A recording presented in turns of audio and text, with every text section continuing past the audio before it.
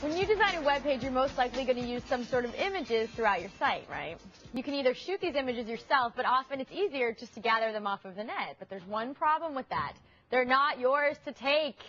You can go to Google Images, type in the image, and something will pop up, but they're not really yours. So if you're looking for legitimate images to grab for your site, I found a couple of sites that are going to give them to you for free. It's very easy to do. The first website is called freephoto.com, and it's filled with a database of free photos. They have over 43,000 images, 43,000. So most likely you're going to find what you need off of this website. They have a search engine. You can go ahead and just search for the image that you're looking for. And I looked for cats. So look at all these different cats that I have here.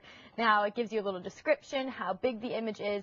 If you want to save an image off the internet, it's really easy. All you have to do is right-click on it, and it's going to give you this menu. You scroll down to Save Image As, give it a name, make sure you remember where you saved it, and voila, it's yours. They also have, this website's laid out kind of strangely. They have weird categories, but again, it's a good database. So if you look on the left-hand side, they have these categories here: business, diary pages, Europe, nature, other, seasonal, site info. So just kind of strange categories, but you can get what you want. So this is the other category. Like, this is weird too. 911 emergency, church, food and drink. What?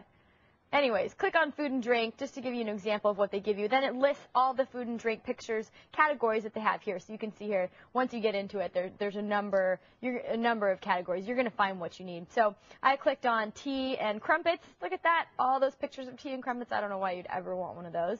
And then you just click on the image. It gives you a larger image. And I just to double be sure. Does that make sense? Just to make sure, what you should do is scroll down to the bottom and read the conditions of free use, because it's going to tell you exactly what you can do with that image. It's only for non-commercial websites and for making cards and things like that. If you're going to sell anything off of your websites having to do with tea and crumpets, then you can't use these images. For another database, I'm going to take you over to freeimages.co.uk, and they've got only 2,500 images, but again, it's another resource for you to check out. You can use their search engine, or you just go to their full gallery listings. Pick the category that you want. Say you're looking for space and planets and stars. It's going to ask you which galleries you want to look at, and then it'll take you to the images. Look, it's the planet Earth. If you're looking for pictures of planet Earth or anything else, what I want you to do is check out the details of these two sites on our website. The address is techtv.com/call-for-help.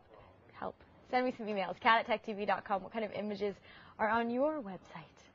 You want to see an image I got? Yeah. This actually is from my website. Really? On leoville.com. And I'm going to show this new printer that I got, a really high-end art printer on Screensaver Sniper. Oh, This is, okay. look at this, look at this. This is on watercolor paper. It's a picture of me. That's pretty cool. Yeah, you can get that from my website. That is really cool. Isn't that pretty? Right and you can use it if you wanted to. You can, so it's free for everyone to use. Yeah, but I don't know what you would want. Jeremy Sutton did that for me. Right on. Thank you, Cat. You're welcome. Appreciate it.